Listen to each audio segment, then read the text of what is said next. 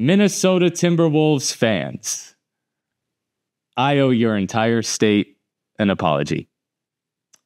In case you guys were not aware, I very incorrectly called the Timberwolves a fraud #1 seed in a video just a few months ago. So let me say 3 quick things about this whole scenario.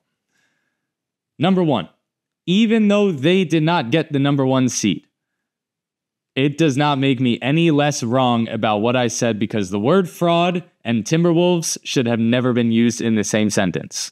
And I was wrong. And as of recording, they're actually down 3-2 to Denver. And you guys are going to say, oh, of course, he waited till now. No. I had things going on in my life. I didn't have time to get to this. But win, lose, or draw in this series, this is a real motherfucking team.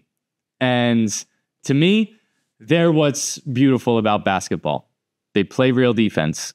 They play for each other. They're rallying around a young rising star who to me looks like Michael Jordan going up against the Celtics. An insanely talented young player who's going to be the star, who might just be outmatched by a better top-to-bottom team with Denver right now. But nevertheless, I was wrong.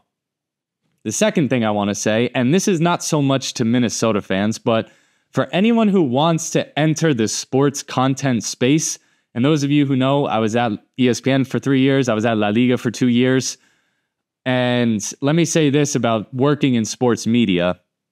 If you're the type of person who cannot admit when you're wrong, don't enter this space.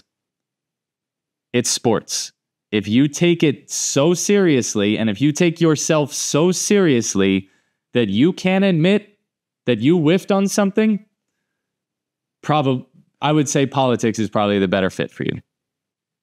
And lastly, number 3, to you Minnesota people, it is perfectly fine to hate the opinion, but you shouldn't ever hate the person, especially if you're watching this program, because it wasn't all of you, but there were a lot of personal comments in there that weren't very friendly, took things a little too far.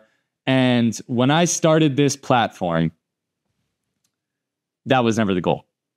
The goal was never hate. The goal was never angst. The goal was never to create enemies. And